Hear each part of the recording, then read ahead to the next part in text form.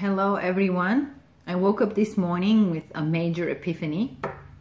Apparently I've been missing a piece of my puzzle, but I know I kind of look sometimes like I'm missing more than one piece of my puzzle. But other than that, I got all my pieces. So anyway, a realization about an aspect of myself that I had not realized up until now, but I've always intuited that there's something that I'm not quite certain how to define or how to put my finger on it. And I'm a very contemplative person, self-reflective person, and I strongly suggest that to others. It's how you find your way around your own bullshit, basically. So I wake up this morning with these thoughts, and I realize it's a huge moment for me. And that inspired me to do this video, making the point that the people in your life are going to show you who you are if you're paying attention. And it reminded me of something I learned from Tony Robbins, and he learned from Jim Rohn, and Jim Rohn probably learned it from my grandmother or his grandmother. Says that we are the average of the 5 people we hang out with the most. So I worked with that for a while, a few years back, and the landscape of my friendships changed when I evaluated the people that I spend the most time with in my life, and how that, what does that say about me, and where's that going? Things changed. So this morning, another hit from that department, you would say. I started thinking about this and how the people in my life, throughout my life, it's always someone that has pointed to and helped me realize an aspect of myself that is essentially super important. So you can call this like a gratitude video, perhaps. For example, my friend Matt, I met 24 years ago, who helped me become comfortable with my adventurous side. That was huge because I grew up in a very restrictive society and I didn't know what adventure meant. What does it feel like? And when I felt it within myself, I didn't know what to do with the feelings. It's like, what the hell? Is something wrong with me? Like, why don't I want to stay in one place and do one thing? So he was the one that sort of accepted me for that weirdness and showed me through his life and his actions what that looks like. And it's okay to be that way.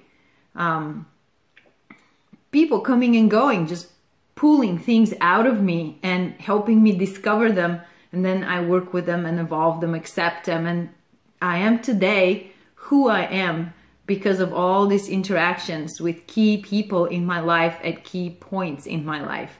My friend Joanne, she fished me out from the streets practically, and because of her and her husband, I began to understand or to see what a good relationship looks like between people. And I also felt and understood the value of someone caring about you unconditionally.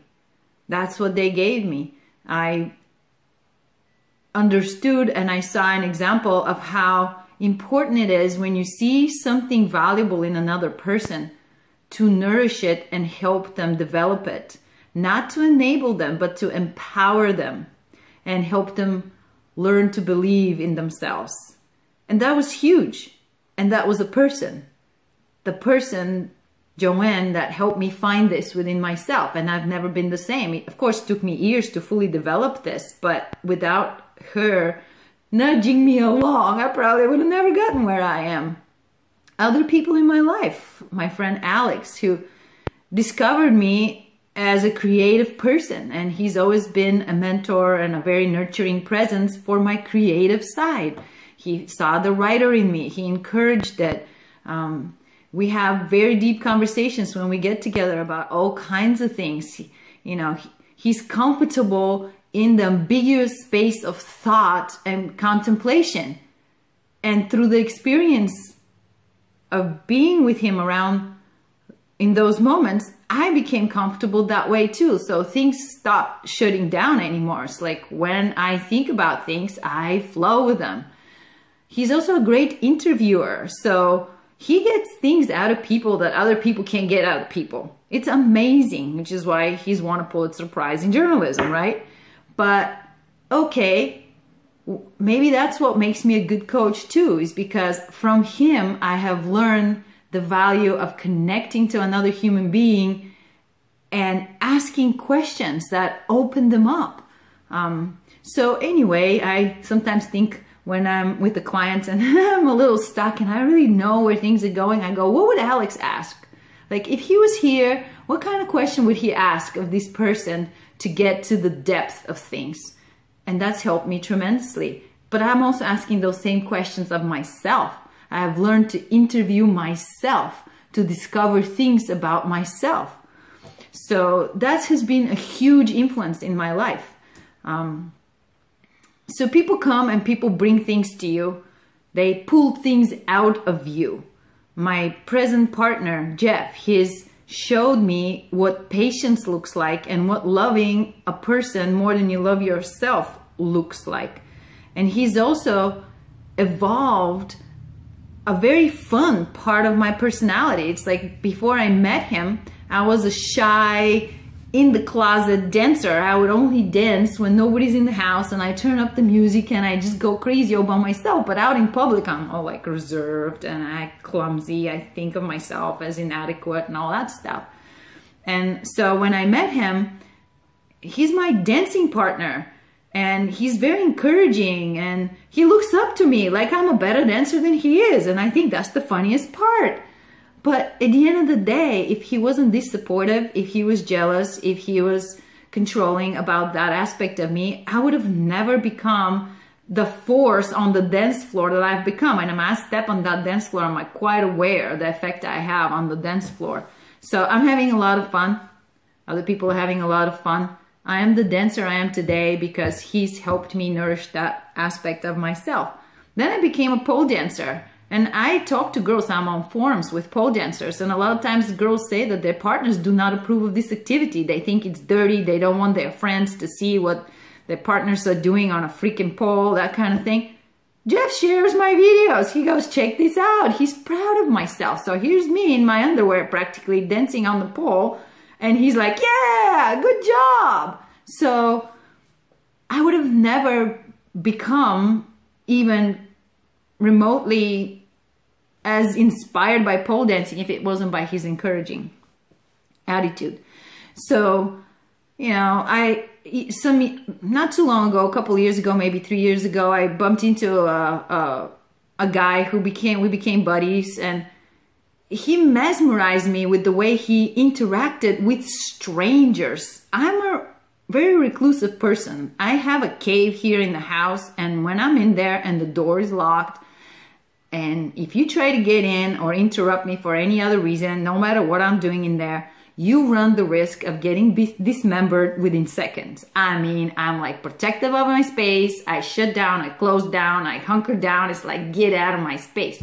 And when I'm out there in the world, that's pretty much my attitude. It's like, mind your own beeswax. I'm doing my own thing. You do your own thing. And I just go around on a mission, doing my errands, blah, blah, blah. Whatever the hell I'm doing, don't bother me. If I don't know you, I have no reason to talk to you, stay away from me. So then I bump into my buddy Mark, and it's like he can't go half a mile in less than a fucking hour because the guy talks to whoever shows up, and he like finds things to talk about to strangers that, and I'm like, okay, come on, let's go. Let's get going to where we're going. And he's like, hey, how's it going? He opens up, and I'm like, hanging out with him for a while. I started thinking, what's it about this guy? Like, why is he doing all this? But then I also noticed that whenever I'm with him and he initiates interactions like this with other people, I'm actually enjoying myself. I'm like, oh my God, this is so cool. So after a while, I finally got it through my head that, hey, that's a better way to go through your day than to like hunker down and just focus and walk down this one path. So pretty soon, I found out that I actually within myself want to be that way. And somehow I'm like blocking it. It's like, what the hell's wrong with me? So pretty soon I was out there and having a good time with strangers, having conversations, just totally at ease. And my level of joy just went through the roof. All because this one person showed me how they do it by how they really are. He doesn't know. It's like what I'm saying right now, probably a surprise to him, how much of an influence that was on me. But he is who he is. And by being in that presence, and I'm a reflective, self-reflective person, I could see the difference. And I go, what the hell? You know, this is a nicer, joyful way to be versus the way I am. And why am I that way anyway? So things change. And now I show up. I do presentations in front of a whole bunch of people like I just did a couple of days ago or yesterday. And it's just like lights up the room and everybody's interacting and it's all kinds of fun for everybody, not just me. So things we bring off of each other. My ex-husband, I cannot, like I usually, you know, it's like everybody's like, oh, your ex, you really want to talk about that? I'm like, yeah. I mean, I have never seen a person more driven, more ambitious, and more disciplined in my whole life. And I mean, that guy takes the cake. He is just like a dog on a bone. And from him, I learned to be a go-getter. It's like you don't live with the go-getter and I become a go-getter. It's crazy. It's like, and I always thought that, you know, I'm an overachiever or whatever until I got married to him and I lived with him. And then I started feeling like a flake because compared to him, I wasn't even on the scale of things. So he really like mobilized me in a way. He inspired me and he showed me, again, he's not trying to teach me. It's just how he is. And this is how his life is.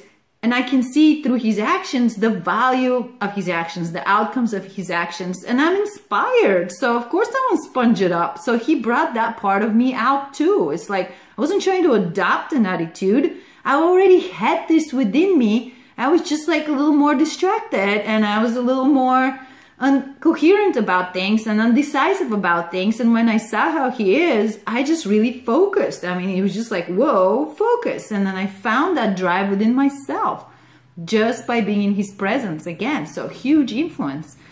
And then lately, you know, last couple of months, I've been mulling over some other ideas. What I was referring to the last piece in my puzzle here, I bumped into Anthony, another person that just pops into my life.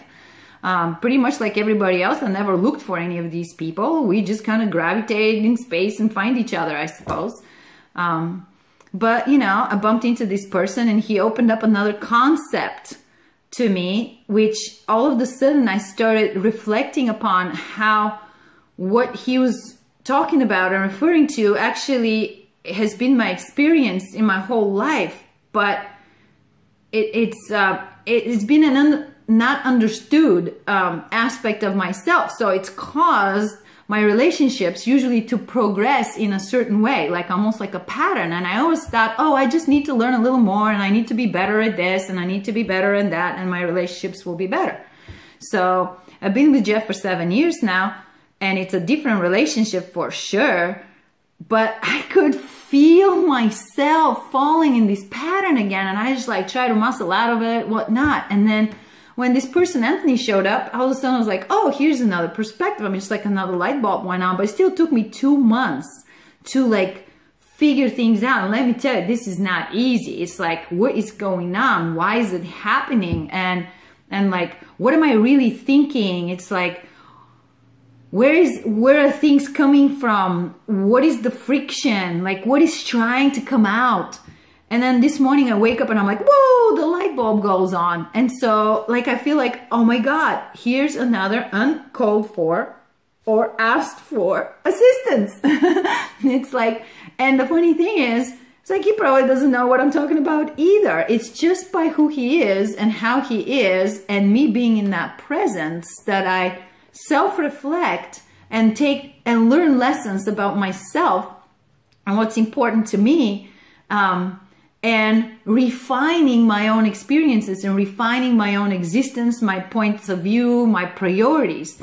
And so I cannot under stress, like I just, you must understand that the quality of your life and the quality of your character is directly related to the people you hang out with. So with that, some years ago, 2013, I wrote this piece. It's called Peas in a Pod. It was written in Indulge Slow, the magazine.